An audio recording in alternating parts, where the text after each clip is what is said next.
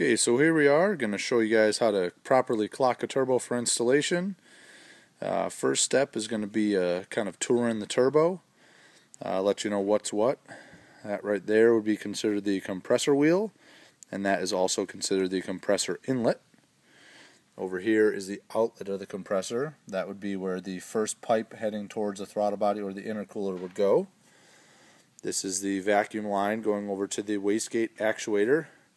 This is the actuator with the spring, sets the boost pressure. That's the rod that goes down to the flapper. Almost flip the turbo over so you can see it there. That's the flapper there. What that does is open to vent the exhaust around the turbine so that you can control the boost level. And that is also considered the turbine outlet. And that would be the turbine inlet, essentially where you connect it to the manifold. Okay, now the next part that you need to know about is the oil inlet and outlet and the water lines and what's considered the center section of the turbo, the CHRA. Here we have the water ports. Those are typically side to side, one on each side of the center section. And then you'll see on the bottom with the little red plastic cap in it, that would be the turbo drain. You can see the diamond-shaped flange would bolt to that, and then you're fitting to the flange to drain the oil back to the motor. And as you flip the turbo around 180 degrees, you'll see a threaded piece. That is where the oil inlet or the oil feed line would go. Most turbos use a -3 or -4 line, so the fitting would have to be a -3 or -4 for that. Okay, the tools needed for the BLF Billet T28 turbo are going to be a 13mm, a 10mm, and a flathead screwdriver. The first step, we're going to do a clocking as if we were clocking it for one of the 1ZZ, 2ZZ kits. The first step is going to be to remove the actuator to allow the turbo to freely spin in any direction to get it properly lined. First step in that is to remove the C-clip. And put your hand over it, that way when you pull it off it doesn't go flying across the room and you lose it. Definitely seen that happen a couple thousand times. Next step is to, with the eyelet still on the flapper, you want to loosen that nut. That's going to allow you to remove the arm extension. So you'll pop it off of the flapper, and there's a little bit of tension on there, so don't hesitate to give it a little tug. And then you're going to unscrew that. Unscrew the eyelet. That's going to pull it right off.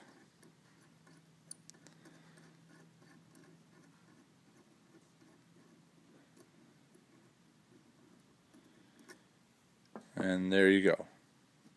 Flapper disconnected, eyelet arm off, and the next step is going to be to remove the actuator. Okay, so using the 10mm wrench, you're going to loosen up the two nuts on the bottom of the wastegate actuator. This is going to allow you to completely remove the actuator from the bracket. We suggest doing this for two reasons. It gets out of the way as you're trying to run and clock everything else, and it just makes the job a lot easier while you're on the bench to have everything out of the way. I guess that's really one reason.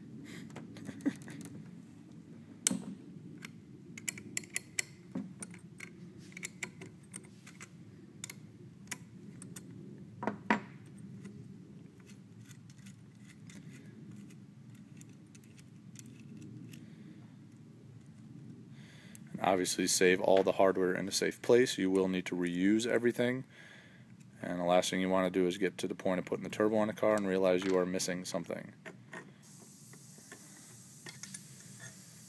Okay, so that is now out of the way. The next step is going to be to flip the turbo up on the compressor housing and loosen the 6 bolts on the compressor housing.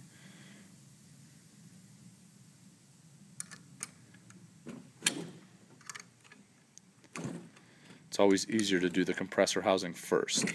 The soft aluminum of the compressor housing causes the bolts to have kind of a rubber effect on them when they tighten in like that. And if you have the exhaust housing loose and you try to grab it for leverage, the exhaust housing spins and it starts getting annoying, to say the least.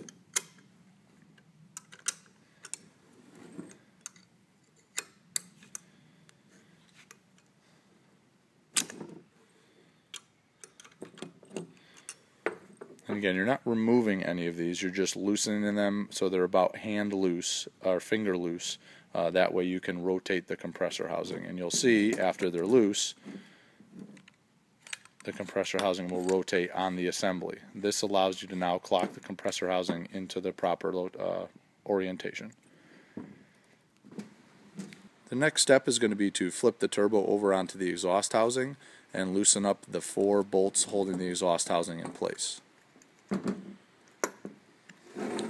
Again, just like on the compressor, you're only going to loosen these to where the housing will rotate. You're not really worried about loosening these and taking them out completely.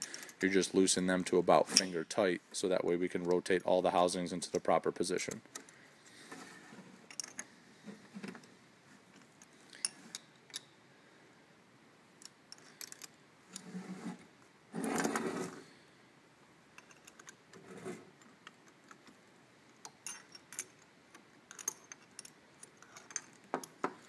So at this point, all 3 parts, the compressor housing, the center section, which would be considered the bearing housing, and the compressor housing will all rotate independently. Once you get to this position, you want to line up the turbine inlet with where it's going to be mounted on the manifold, and where the 12 o'clock position is going to be is where you want to rotate the center section around for the oil inlet.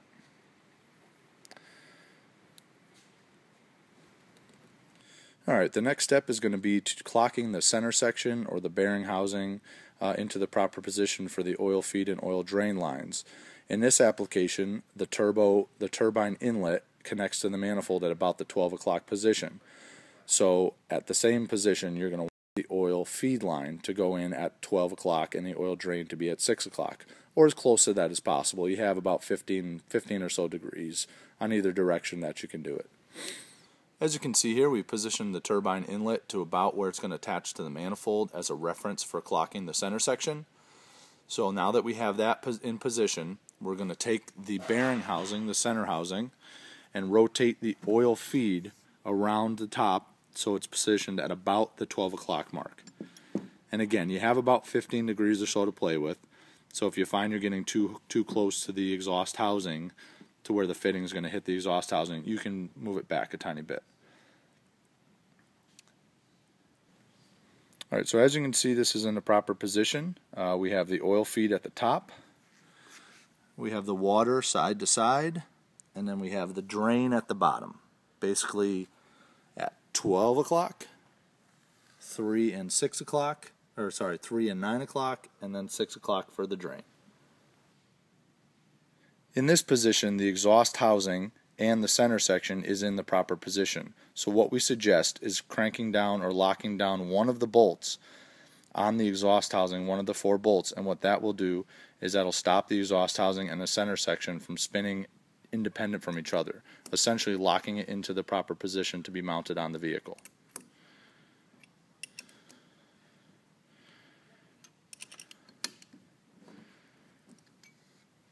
Okay, so as you can see now, the exhaust housing is locked to the center section. They will move together, and the compressor housing will move separately. This will keep it locked into the proper position, so that way we can rotate the compressor housing over to the proper position as well, and reconnect the actuator and adjust it for proper boost. In this application, the compressor outlet needs to be pointing up at about the 11 o'clock mark, between 10 and 12. And once you have that positioned properly, again, lock down or tighten in one of the 6 bolts, and what that's going to do is lock it into the proper position so that you can reattach the actuator. And just a good tip here, do not lock down one of the bolts on the actuator bracket. In this application, we do have to flip the bracket around and add an extension on the actuator arm. So if you were to tighten that, you're going to have to loosen it up to flip it anyways. So always tighten one of the ones away from the bracket. So here you can see everything is locked into place. The compressor is pointing in the proper direction for the first intercooler pipe. The exhaust housing is at the proper angle to connect to the manifold, and the center bearing section is proper for the oil feed, drain, and the water lines. the next step is to flip the turbo onto the compressor housing so that we can adjust the actuator bracket properly and connect it back to the actuator, back to the wastegate flapper. Okay, so first step here is to grab the turbo and flip it over onto the compressor housing. As you can see here, the actuator bracket and the flapper do not line up. So what the next step is to remove the two bolts on top of the actuator bracket, and that's going to allow us to flip it 180 degrees to bring it back into line with the flapper. And a little hint here, you can see one of the innovations of the BLF Billet T28 Turbo is we have had 6 holes added to the actuator bracket. This allows for pretty much as many different options as you need to clock not only the turbo in the bracket, but as well as the actuator, so that the vacuum lines are put in the right place for your application. Let's say you have it in a tight manifold situation, and the way it mounts to the turbo is putting the vacuum line right into the manifold, which obviously would melt the vacuum line. Take the actuator off, flip it 180 degrees, or rotate it to any one of those 6 holes to move the vacuum line away to the proper position.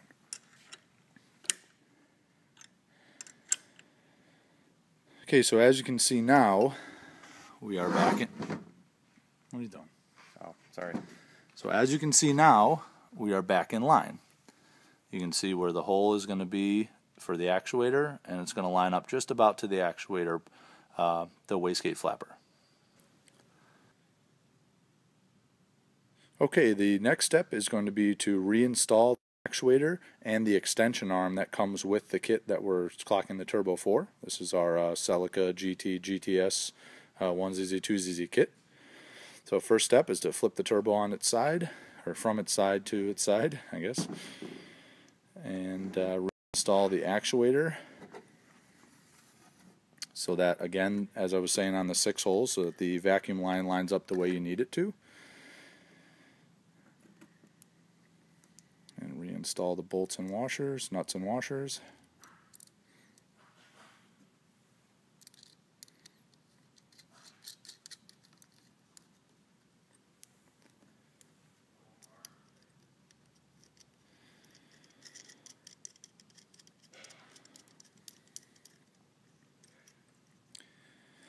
And you are going to want to tighten these down now, because when you connect the arm to the wastegate flapper, you want to make sure there is no pre-tension.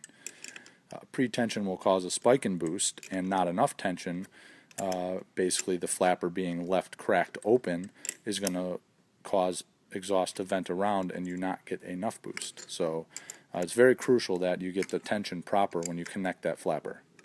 And we'll show you how to do that as soon as these are tight. Okay, so the next step, and this is very crucial, is setting the tension on the wastegate. What we like to do is flip the turbo up on the compressor housing. This allows the flapper on the wastegate to essentially sit shut by gravity, which gives you a perfect position for it to be closed without adding any additional tension to it. So what you want to do is take the wastegate actuator arm extender, screwing it onto the wastegate. And they're kind of deep threads, so first couple threads you want to make sure it's straight as you spin it on. And watch as the eyelet starts to line up with the wastegate flapper. As soon as the eyelet lines up, and this is with it closed basically by gravity, so you're not adding any tension or adding any distance to it. As soon as you get that lined up, you will rotate the actuator arm over to it and slip it over. And at this point, if you find it a little too short, you can just loosen it up. Again, the trick here is to not add any tension to the wastegate. If you add tension to it, that can cause a boost spike, which obviously can be detrimental to the motor if it spikes too much. So once that is in place, you can add the C-clamp back and tighten the 10mm nut that's on the arm to lock it into place.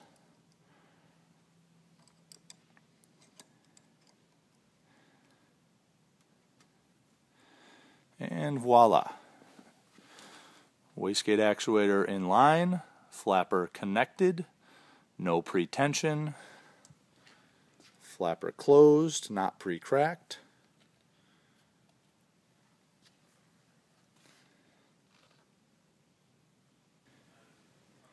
Okay, so there you go. Properly clocked turbo. You can see the exhaust housing in the proper position.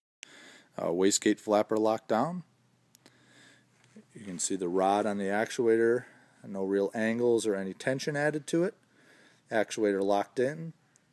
Vacuum nipple pointing away from everything. And you can see the bearing housing. One second here. Bearing housing is proper. Oil feed on the top. 12 o'clock. Water at 3 and 9. And drain at 6 on the bottom. And you can see from the actuator side, from the compressor side,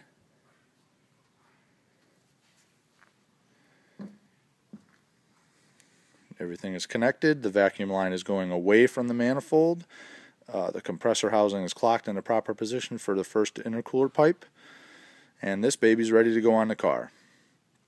One trick we suggest is not tightening down the 6 bolts on the compressor and the 4 bolts on the exhaust housing.